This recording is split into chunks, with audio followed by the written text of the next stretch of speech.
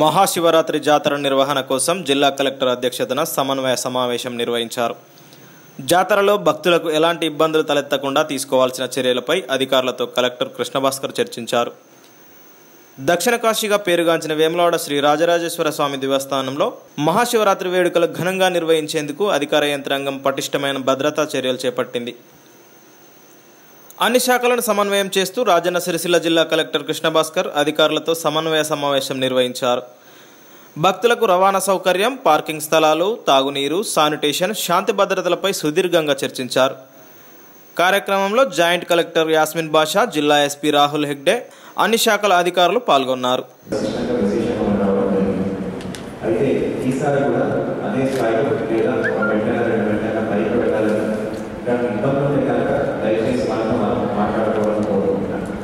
అయితే ఒక విషయం ఇప్పుడు దృష్టి పెడతాను. మనకి ప్రస్తుతం వేములవాడలో ఎన్నికల కోడ్ ఉంది కాబట్టి ఇప్పుడు మనకి రావడం విషయం అవసరమైతే మన తర్వాత కోడ్ తర్వాత సంబంధిత ప్రధానంగా మనం పెద్ద పెట్టుకోవచ్చు. మనం ఇది ఒక ప్రిలిమినరీ మాత్రమే.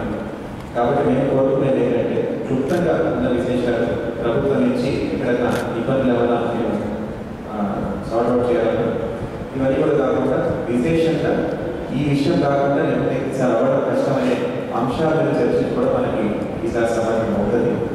రొటీన్ ఇష్యూ మనం మాట్లాడుకోవచ్చు. ఎక్కడైనా ఒక మీటింగ్ పెట్టుకున్నప్పుడు అది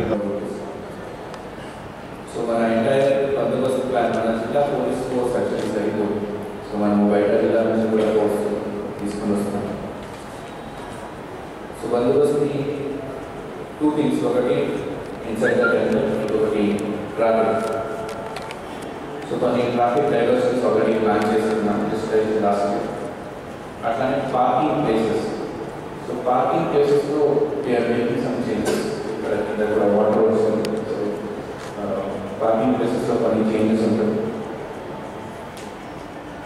అట్లానే నెక్స్ట్ ఇన్సైడ్ ద టెంపుల్, మన main aim inside the temple ఏమంటే లిమిటెడ్ టైంలో డివోటీస్ ఎవరు వస్తారో వాళ్ళకి దర్శనం ఇప్పించాలి.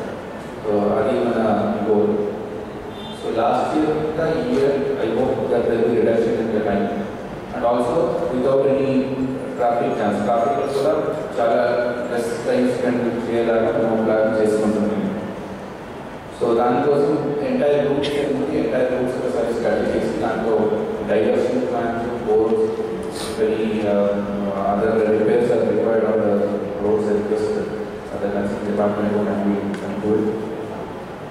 అట్లానే సీసీటీవీ మానిటరింగ్ లాస్ట్ టైం ఇంకా ఇయర్ పెంచడానికి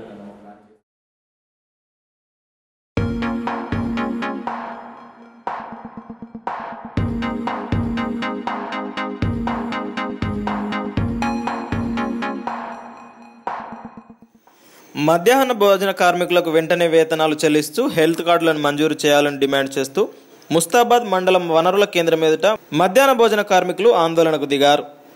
ఇటీవల అనారోగ్యంతో మరణించిన తోటి కార్మికురాలికి నివాళులర్పిస్తూ తమకు ఉద్యోగ భద్రత కల్పించాలని డిమాండ్ చేశారు. రోజు మధ్యాహ్న భోజనం రాజన్న సిరిసిల్ల జిల్లా మండల్ ముస్తాబాద్ ఆవనూరు గ్రామంలో మధ్యాహ్న భోజన కార్మికురాలు నక్క స్వరూప 15 సంవత్సరాల నుంచి వంట చేసి అలసిపోయింది. కానీ ఆమెకు ఈ ఊపిరితిత్తులకు వెళ్ళిపోవడం జరిగింది, లివర్ క్యాన్సర్ రావడం జరిగింది. కానీ ఇప్పటికైనా మాకు గుర్తింపు ఉండాలి, మాకు భద్రత ఉండాలి. కనీసం కట్టెల పొయ్యితో వండి మాకు కూడా పొగ కూడా ఊపిరితిత్తులకు వెళ్ళడం జరుగుతుంది. మా వాళ్ళు కూడా అనారోగ్యం పాలవుతున్నారు. మాకు కూడా ఇప్పటికీ ప్రభుత్వం గుర్తించి సిలిండర్ ఇవ్వాలి. మాకు గుర్తింపుగా మాకు 1000 రూపాయల జీతము చాలని జీతంతో చేసి మాకు హాస్పిటల్ పోదామంటే కూడా డబ్బులు లేక కూడా అనారోగ్యం పాలవుతున్నాము. 6 నెలలు ఇచ్చే 1000 రూపాయల జీతం కూడా 6 నెలల నుండి ఇవ్వడం లేదు. కానీ ఇప్పటికైనా కేసీఆర్ కానీ, కవితక్క కానీ, కేటీఆర్ కానీ మమ్మల్ని గుర్తించి మాకు జీతం పెంచాలి, మాకు కూడా భద్రత ఉండాలి, మాకు కూడా హెల్త్ కార్డు ఇవ్వాలి.